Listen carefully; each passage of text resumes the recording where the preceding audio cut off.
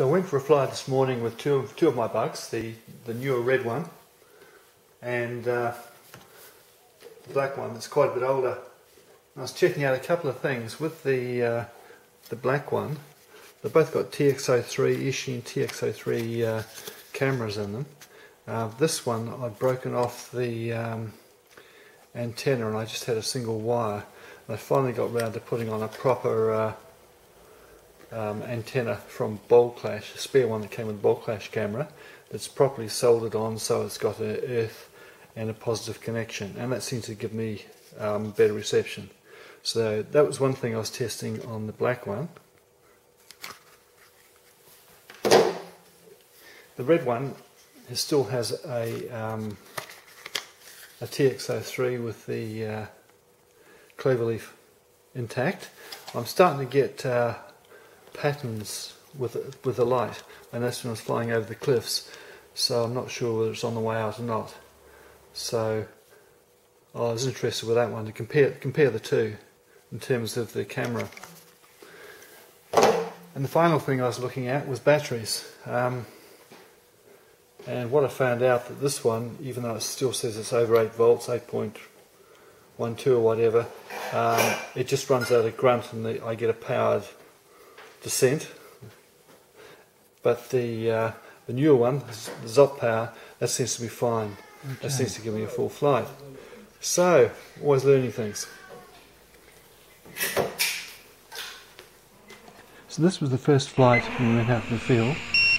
And I'm checking out the TX03 with its new antenna soldered on, and also the black battery, which I'm about to find out. Although it indicated it was fully charged, I got a very short flight, and you hear it powering down behind the tree about now.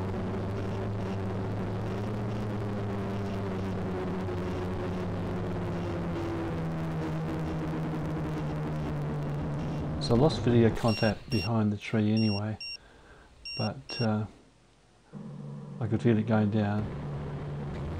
This next flight is with the white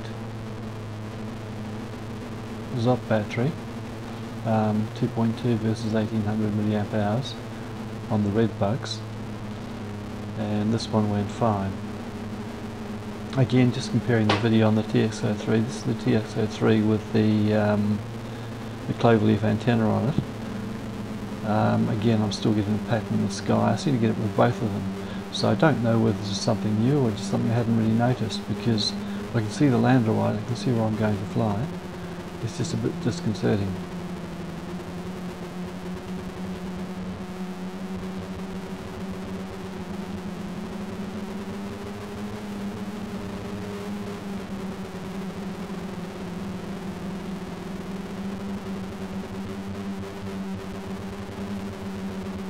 So this turns into a longer flight. I've got extra on it, and because it's reasonably still, I'm running it the minimum position to damp down turns. That's your pitch. The only thing I haven't damped down is throttle. So the idea is for cinematic flights, I just want to be able to hold my line, and then when I move offline to do it smoothly. So I suppose I'm treating it quite a bit like a plane.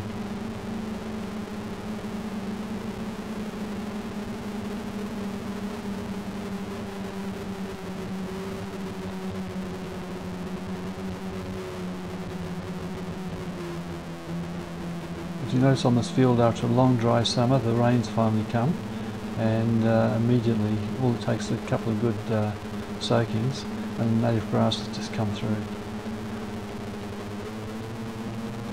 I lost the video briefly behind a tree there.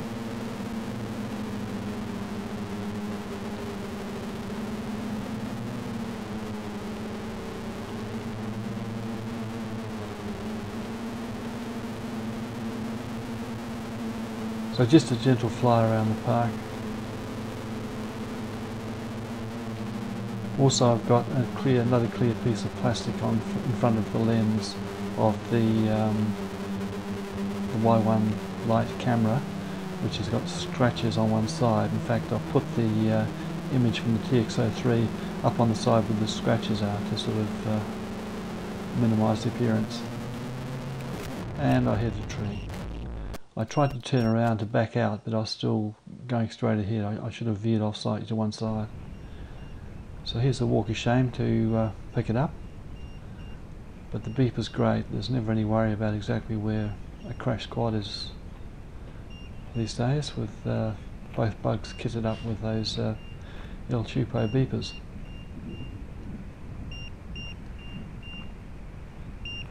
Only problem with them is if you fly in inhabited areas, people tend to come out of the houses and have a look in the sky to see what's going on. So the answer is not to use them if I'm close to houses. I mainly need them if I'm out in the sticks somewhere, or it's more likely to go down in trees or shrubs. So that's retrieving it. The Y1 Lite just bounced off and away and kept running, so it's nicely insulated in that rubber sleeve. And this is the final flight of the day. This time it's just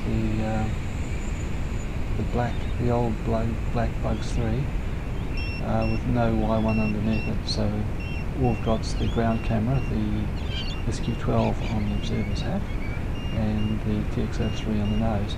I noticed straight away as I took off there seemed to be a bit of vibration, and I could see that in the video. So I'm not sure what that's about, because everything seems to be attached. I don't see any loose bell housings. I'll check that out a bit more. But the point of this flight was to use the last of the power on the white ZAP battery, just to make sure that in fact it was that the black Bugs 3 battery was a problem at the end of life, rather than there was anything strange about the black Bugs 3. So the Bugs 3 flew fine.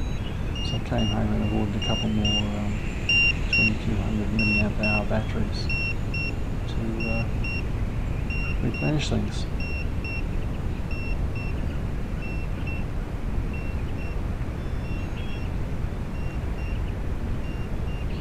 So just flying up and down the field. We set the timer for 2 minutes because I didn't think there was much time left on the battery. And I think by the end of this flight we're closer to 4 minutes. So I didn't do anything too adventurous or go too far away because I didn't expect the flight to last long. Pinpointed bad battery. And that's my observer pointing out that we've established 3 problems of bad battery, not a bad Bugs 3. Again, similar pattern in the sky with the clover leaf. Well, that's what I first saw with the clover leaf. And with the whip antenna correctly soldered onto the other TX03, I seem to get something similar. That's 2 minutes. Perhaps not quite as bad as this.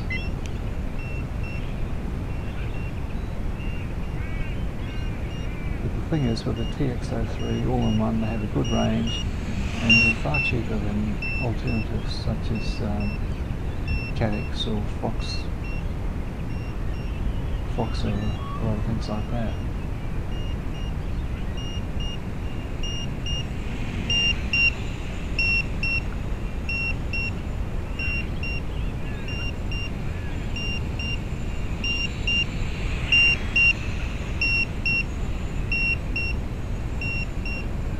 But after 3 or 4 days of good clear skies, when you're clouding over, there's a front coming in. In fact, it's supposed to be raining by tomorrow. So this is probably the last chance to get out there, try a few things out, run down the batteries. And the other thing, I'm waiting for a replacement camera, a new Y1 and also a new lens to the existing one before we get back to cinematic flying. And also waiting, of course, for replacement sensor for the Cadxx Turtle camera, so I can get going with my little whoop, CineBee.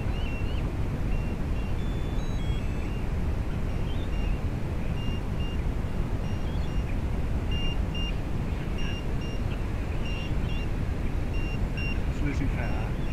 Yep. So that's it, we'll run the battery down and it's sort of powered down. So, how long to go for? Well, the 2 minutes was up a while back. Yeah. Is it still reading? No, because when it stops at 2 minutes, isn't it? It was up for about at least 3. Well, that's interesting. Yeah.